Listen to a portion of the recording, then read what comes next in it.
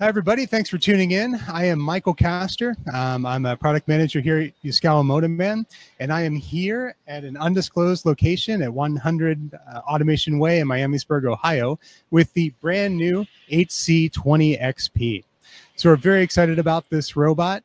This is the first IP67 rated Cobot that we know of. It has 1.7 meters of reach, so out and up. So it enables us to reach 2 full pallets using 1 riser. So from one location, we have full reach of 2 full pallets. So very exciting. So for simple palletizing applications, this is a really good choice. IP67 rated, like I mentioned. So you can do spray down or wipe down.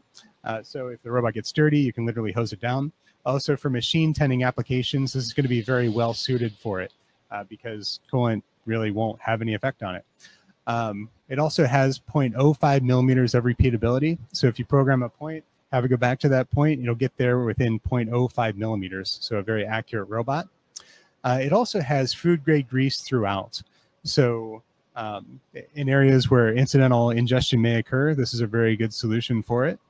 So for consumer packaged goods, also for packaged foods, very good for that too.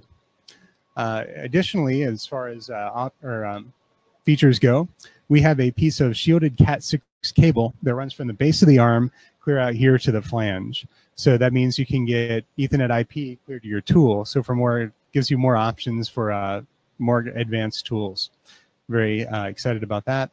And it's also pre-wired for a servo gripper, which means you have plenty of conductors coming up through the arm, as well as beefy power conductors. So you can power those tools with an integrated compressor, just like this on-robot VG10 we have mounted to it right now. This gripper is not active currently. It's just there for show, but we could hook it up and just use the onboard conductors, so you don't have to run anything external. And with a gripper like this, you don't have to use any external airlines either. So a very good compact package all through the arm, so it's very clean.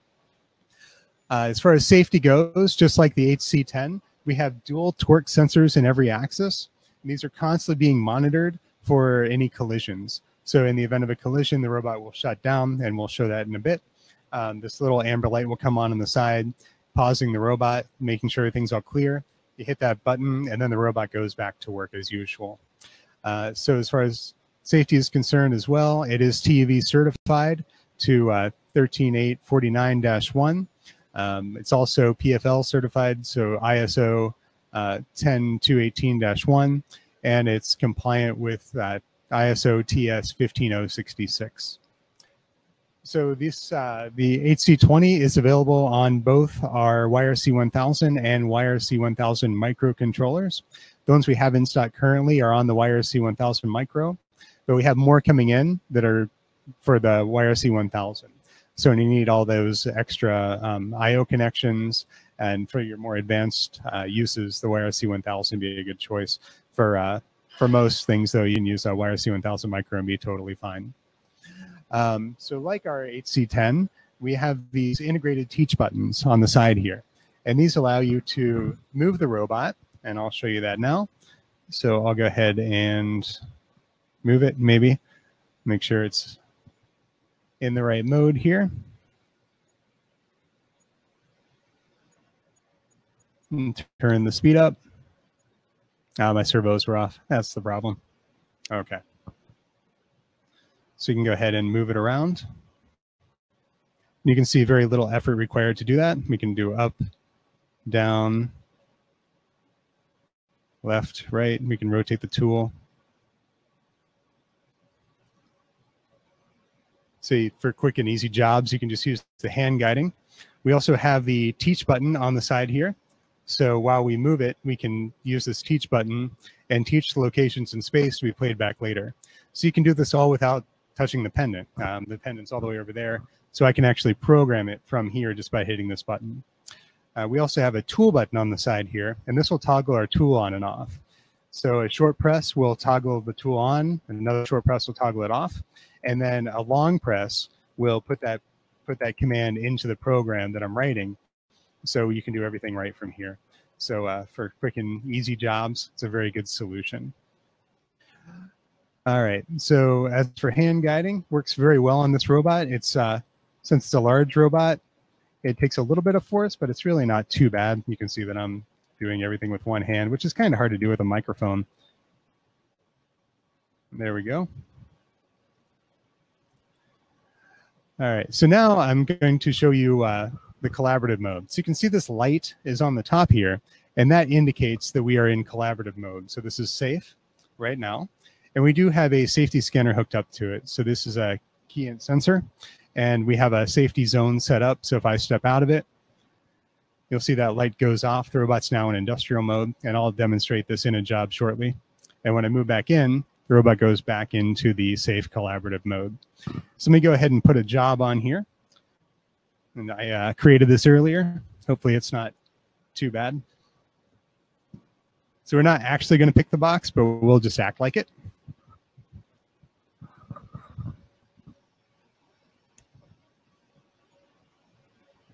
I'm going to go ahead and put it into play mode here.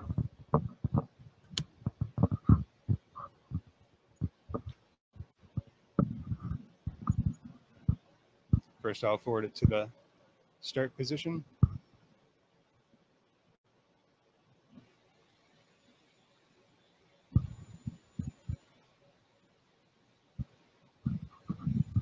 All right, so we'll go into automatic mode, turn our servos back on, and go ahead and play that. Yes, the robot is going slower because I am in collaborative mode right now. We'll move our box over just slightly. So I can interact with the robot right now. It's also very smooth. So this is a gloss finish. And there's also no pinch points on this, just like our HC10. So it was designed for you to be used, in close proximity to people.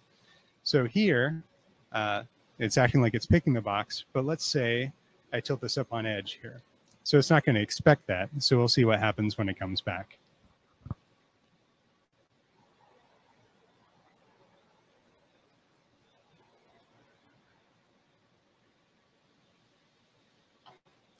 All right, so you probably can't see it from the camera angle, but there's an amber light on the top. And this tells us that it did encounter an obstacle or a force that it didn't expect. So it stopped, and it also pulled back. So you can tell it was right down on top of the box. And if you watched closely, you would see it lift up about an inch. So this allows you to remove the object, get it out of the way, or if that was your hand or something, you could then pull your hand away so it can't clamp you. So once everything is okay, we can go ahead and hit this button, and it will resume operation right where it left off. So go ahead and put that back. And like I said, we do have this safety scanner hooked up. So in collaborative mode, you're speed limited. So you can only go about 250 millimeters a second max. It might have to be slower depending on your risk assessment and what it's actually doing, which is great because the robot's still operating with you there. But as far as productivity goes, it's going very slow. So if you are trying to meet a rate or you need to keep up with an assembly line or something, this is not going to be ideal for all-day operation. So what we can do is I can move this box out of the way too. We'll get everything out of the way here, and it will go ahead and go into industrial mode. If I get the box all the way out. There we go. So right now we're operating at, I don't think it's quite full speed because we don't have the robot bolted down, but it is going at a much faster rate, about 3 or 4 times faster than it was before. So as far as meeting your rate requirements, this is very good for that. And while I step in, that light comes back on. We are now in collaborative mode again, so I can interact with the robot, be beside it. If it impacts me, the robot stops, hit the button, and starts out again. So if you have any questions, we're going to hold those to the end of the show. I probably should have mentioned that in the beginning, but since I'm doing this live, it's kind of hard for me to hear and give this. So just hold those to the end and we'll get to them. All right, so now I have another job that we can show just to show you the extents to the robot. Let me go ahead and switch it over.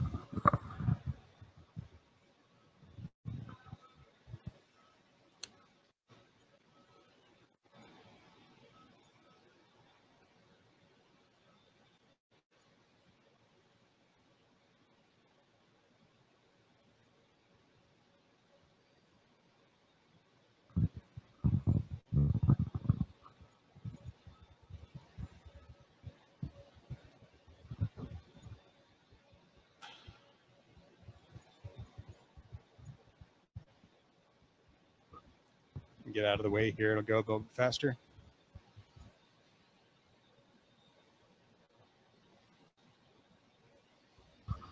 All right.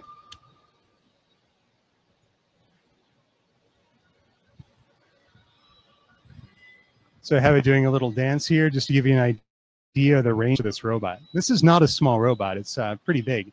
So it enables you to do a lot of jobs that previously you could only do with an industrial robot.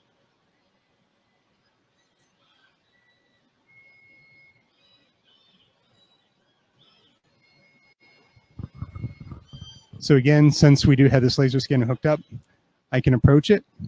It slows down, goes back into collaborative mode. So I can again interact with it. If it runs into me, it'll stop. I hit the button, clear it. Then when I back out, it'll speed back up.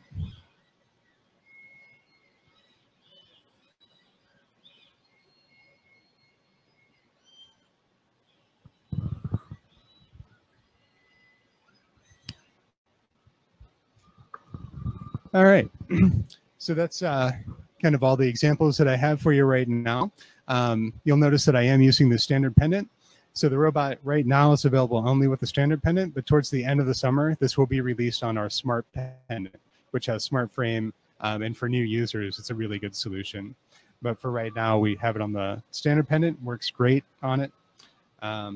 So now we do have some time for questions.